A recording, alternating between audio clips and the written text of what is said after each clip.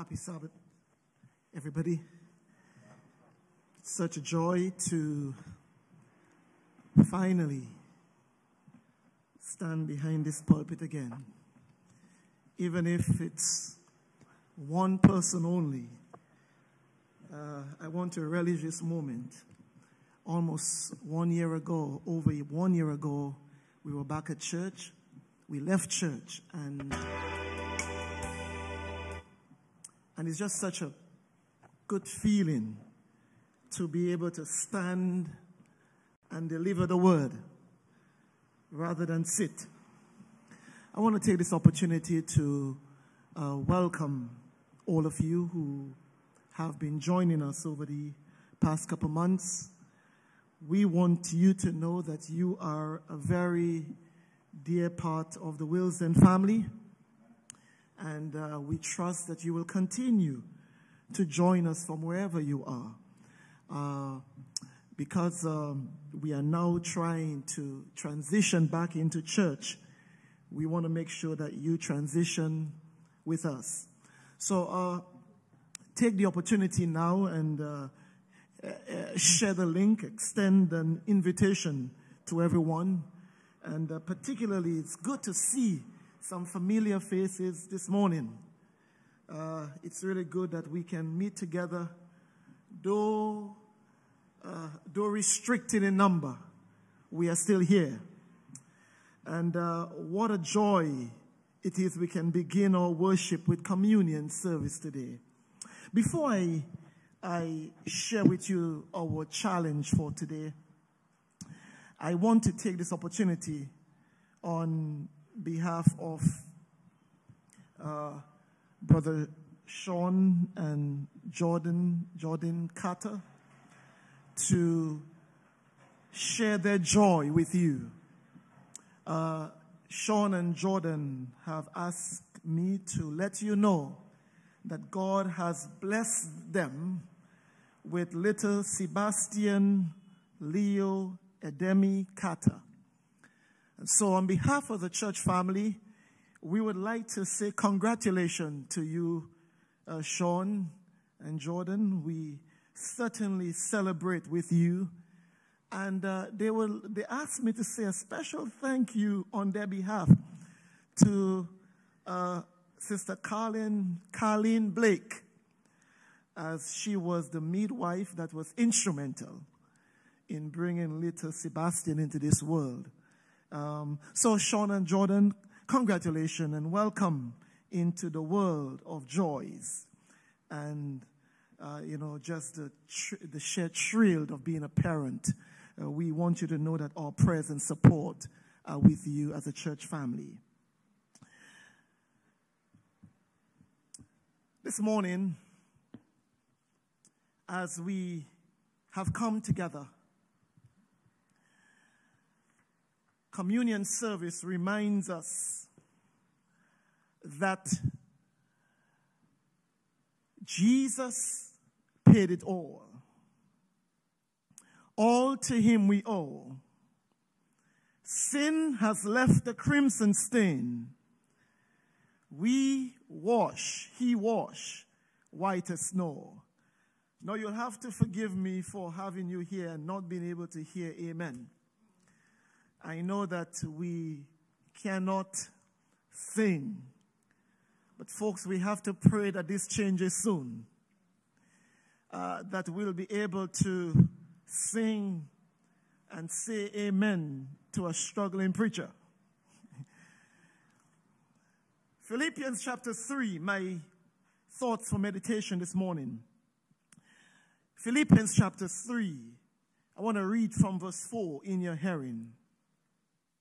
Though I myself have reason for confidence in the flesh, if anyone else think he has reason for confidence, I have more. Circumcised on the 8th day of the people of Israel, of the tribe of Benjamin, a Hebrew of Hebrews, as to the law, a Pharisee, as to zeal, a persecutor of the church, as to righteousness under the law, blameless. But whatever gain I had, I counted it as loss for the sake of Christ. Indeed, I count everything as loss. I count everything as lost because of the surpassing worth of knowing Christ Jesus my Lord. For his sake, I have suffered the loss of all things and count them as rubbish, in order that I may gain Christ. Some versions say dung.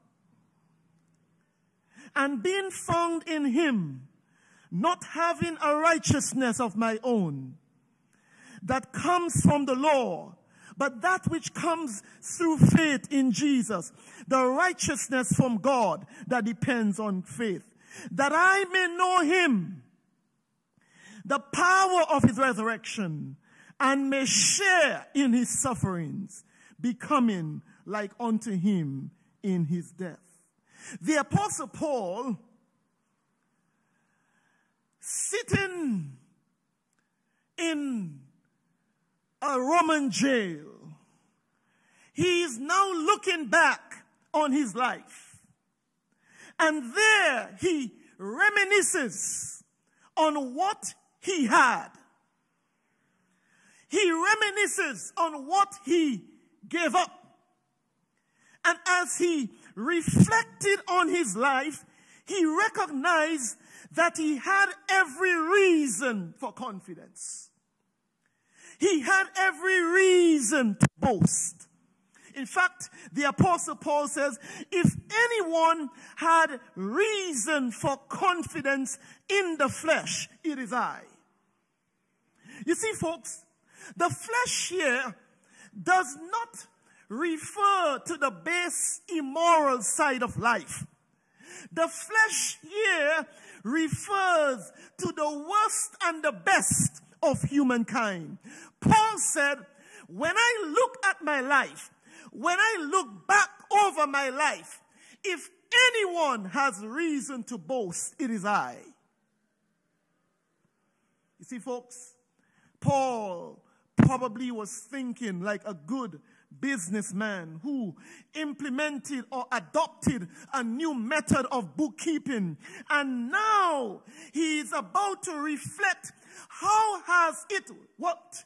And he recognized that his system of bookkeeping, his system of accounting, if you please, fell flat on his face when he came face to face with Jesus. You see, it was on the road of Damascus that Paul met Jesus, and there his accounting system stalled. There, he recognized that the whole system of personal and spiritual accountancy broke down. And when he accumulated and tabulated all his human accomplishment, he recognized that it was rubbish. You see, folks, Paul declared, whatever I gained, and he gained a lot. You see, folks, Paul had special advantages. In verse 5 of Philippians chapter 3, he tells us he was circumcised on the 8th day. He had every advantage possible to human being. He came from the tribe of Benjamin. That's where the first king of Israel came from. Paul had natural advantages. He had ecclesiastical advantage. Paul came from the very stock of Abraham. Paul had good pedigree. Paul, yes, he went to the best school, if you please. He sat at the field of Gamaliel. Paul was a doctor of the law, if you please. He knew the Bible from cover to cover. He was on par to be the leader of the Jewish religion. And as he looked back at his life, he recognized it was all rubbish. You see, folks, no matter what you accomplish in this life, when you put it in the face of Jesus, it comes to nothing. All the wealth, all the fame, all the assets, all the clothes, all that you have, when you put it next to Jesus, it looks like nothing. Paul said, despite what I've accomplished, despite the pedigree I've brought behind me, yes, even my spiritual and religiosity, even that, what I recognize is that when I put it next to Jesus, it amounted to nothing. And so, folks, communion service reminds us that we have nothing. We have nothing. We may look as if we have something, but when you put it in the face and in the light of the cross, you recognize that all human accomplishment, all that we ever hope to be, when we put it next to Jesus, it comes to nothing. You see, folks, Paul says, whatever I had gained, whatever, all that I've gained, I count it as loss. Now, those are business terminologies. Paul counted everything as loss. And in the place of human loss stands Christ. You see, folks, Christ can only stand prominent when you stand deficient. The glory of Christ can only be seen when human accomplishment falls to nothing. Paul had to be reduced to nada, to zero. Paul had to be reduced to nothing so that the real hero can be seen. When it comes to all that you've accomplished, Paul said, I count it all loss. You see, folks, when the accountant eye travels down through the list and the sum total is reckoned, the line is drawn beneath a completed sum, the answer is an uncompromising single word: you've made a loss. All that has been said, there is nothing less. There is nothing more. All your efforts, everything. There is no ground for confidence. You have had a loss. Christians in the plan of God, our mathematical conundrum is that we will always be losing. In the realm of human flesh, when it comes to Christ, we stand at a loss. But folks, I've got news for you this morning, that while you stand at a loss, in the place of Christ, you have everything to gain. And the cross reminds us that everything that we are, we owe it to shame. We owe it to embarrassment. The cross was the greatest scandal in the Christian history. But folks, that is what Christ does. He takes that which we don't like and he makes it that which we need. The cross, if you please, becomes our hope. Paul looks at everything that he's accomplished and he concludes, whatever I have gained, I counted loss for the surpassing worth of knowing Christ. Folks, I want you to know this morning that every communion service reminds us that thanks to Calvary, we don't have to live the life we lived before. Thanks to Calvary, it doesn't matter if all you accomplish in this life is a thank you, Lordy. It doesn't matter if you live in a 2x4 or a little shack somewhere. It doesn't matter if you die a pauper in this life. Thanks to Calvary, you can gain in eternity. And communion service reminds us that there is more to this life than what you have materially. There is more to this life than what you have in the flesh. Because the communion service reminds us that Christ has prepared and he has made it possible that everyone can finish this race satisfied. And so I want to leave with you 4 points today. 4 points that every communion service reminds us. And then I'll take my seat. Paul says, I count everything lost because of the surpassing worth of knowing Christ Jesus. For his sake I have suffered the loss of all things and count them rubbish, that I may gain Christ. And being found in him, not having a righteousness of my own that comes from the law, but that which comes from faith in Jesus. Every communion service reminds us that our satisfaction is found in Jesus.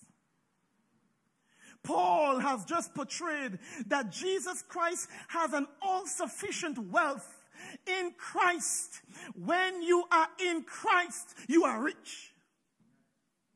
When you are in Christ, you make a profit. When you are in Christ, there is only gain. You see, folks, a man who is outside of Christ, if he dies one day, his day of reckoning will come. When you are in Christ, not even death can destroy you. Because the Bible said that one day the dead in Christ shall rise. Communion service reminds us that our satisfaction is found in Christ. This means to any chance observer coming from any time, the Lord shows us that our satisfaction must come by the fact that you are in Christ. The Bible said, if any man be in Christ, he is a new creature. Behold, all things are passed away. Behold, all things are become new. When you are in Christ, brothers and sisters, you are a great gain. Communion service reminds us that your greatest asset in this life is not what you've accumulated in life. Your greatest asset is your possession of Christ. When you have Jesus, you have everything. And even though we have been through the storms in this pandemic, even though we have lost many, even though we have been battered and bruised, when you are in Christ, not even a pandemic can get you distracted. When you are in Christ, not even the storms of life can get you derailed. When you are in Christ, he is your shelter in the time of the storm. When you are in Christ, you can sing the song, the Lord's my rock. In him we hide, a shelter in the time of the storm. When you are in Christ, you can walk through the valley of the shadow of death. When you are in Christ, he keeps you in the shelter of the storm. Brothers and sisters, this morning, I am so happy that we are in Christ. And every communion service serves to remind us that Christ is all and in all. He is our all-sufficiency. He is all that we need. It reminds us that if you have God on your side, you are a majority. Thank God this morning, Paul said, I count it all loss that I may gain Christ. Communion service reminds us that the righteousness we have does not belong to us. Christ makes us righteous, and that's why you don't have to be so concerned about your past. Every communion service is an opportunity to start afresh. It doesn't matter how much times you have fallen. Every communion service gives you an opportunity to get back up again. To get back up again. The saint is only a sinner who falls down but gets back up again. Communion service reminds us you don't have to stay down. Get back up again. Though you might be buffeted by sin and temptation, get back up again. Though you may have gone off rail, though you may have wandered away from the Lord, communion service reminds us you can get back up again. Get back up again, because the righteousness you have does not come from you. It is Christ who makes you righteous. And hence, every communion service reminds us it's not about you and what you've done. It's about what Christ can do through you. Communion service also reminds us that Christ wants us to be like him. Paul says, that I may know him. This knowing is an intimate connection with God. God wants you to become transformed into his image. Every communion service is an opportunity for me to reflect on my walk with the Lord. God wants us to know him. He wants to get to know you personally. He wants to get to know you intimately. That's the relationship that God wants. Folks, this morning, I want you to know that our goal in life is to know Jesus. And every communion service reminds us that God wants to know you. He wants you to know him. He wants you to know the power of his resurrection. You see, folks, death does not have the final answer. The resurrection is the final answer. Communion service reminds us that we are serving a God who was dead, but he broke the chains of death. And because of that, one day, you and I, we too will be victorious over death. And so every communion service, we look back at where we've come from, but we look forward to that glorious resurrection. God wants us to know him. He wants us to know that he has power to do the impossible. He has power to do that which we cannot do in our own. He wants us to know that there is power in his resurrection, but there is also power in his sufferings. You see, folks, the Christian life is a life of suffering. And you know, suffering is not a sign of weakness. Suffering is a sign of strength. You see, folks, the devil never interferes with those who are his. In fact, if you find your life is always under attack, it means there is something worthwhile in you still.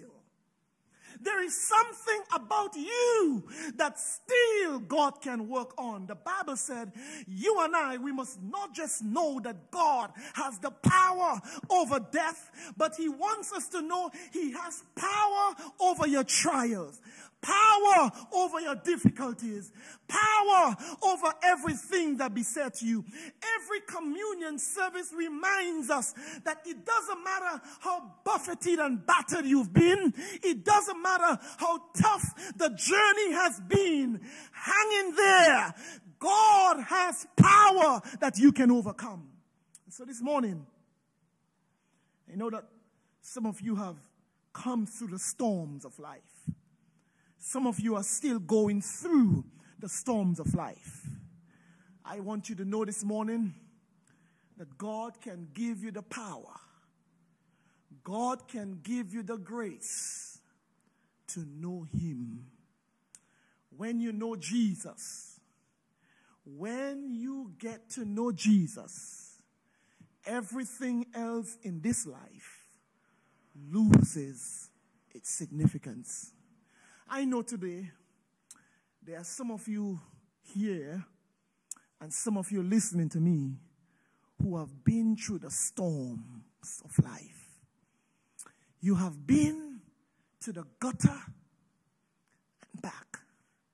I want you to know that you are still in the race. You haven't been out of the race.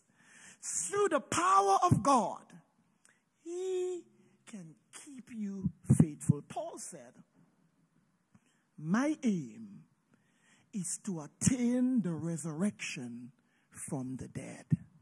Our aim is glory. Our goal is eternity. And every communion service reminds us that not only Jesus had power over the death, not only power over his suffering, but folks, Jesus is coming again. And that's what every communion service points us back. But it also points us forward. We look back to the death of Jesus on the cross. We look back to what he has done, his sufferings. We look back at how far we've come, but we look forward to the glorious appearing of his soon return. Every communion service reminds us that we are nearing home. We are one communion service closer to the coming of Jesus. And I've got news for you this morning. It won't be long. It won't be long. One day, when all your labors and trials are over, one day, when we look back over our lives, we will indeed declare it was worth serving Jesus. I want to encourage someone this morning. It doesn't matter what you're going through. I know some of you at home wishing you can be here. I want you to hang in there. I've got news for you. Just over the mountain in the promised land, we can see glimpses of the golden morning. I've got news for you that Jesus is coming again. And because of this hope we have, we can celebrate today that no matter what we are going through in the present, that God is still on our side. Today, I want to encourage someone.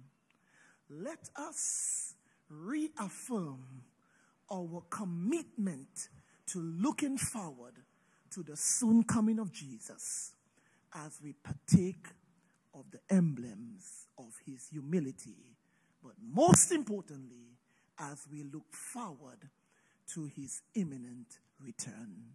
Today, it doesn't matter whether you are here or at home, God is giving someone an opportunity to get reconnected with him. God is giving someone an opportunity to partake of the emblems that reminds us that he still has the power over death, your sufferings, and all that will ever befall us. Father in heaven, this morning, may we count it all loss because we've known Jesus. Some people have had to give up a lot to serve you. Some people could have been making thousands, millions maybe in the world, but they have left it all to serve you. Oh God, today, we know that while in the eyes of the world it may seem that we have lost out, in the reckoning of eternity, it will prove that we have gained everything. And so today, help us to see our lives from a heavenly point of view.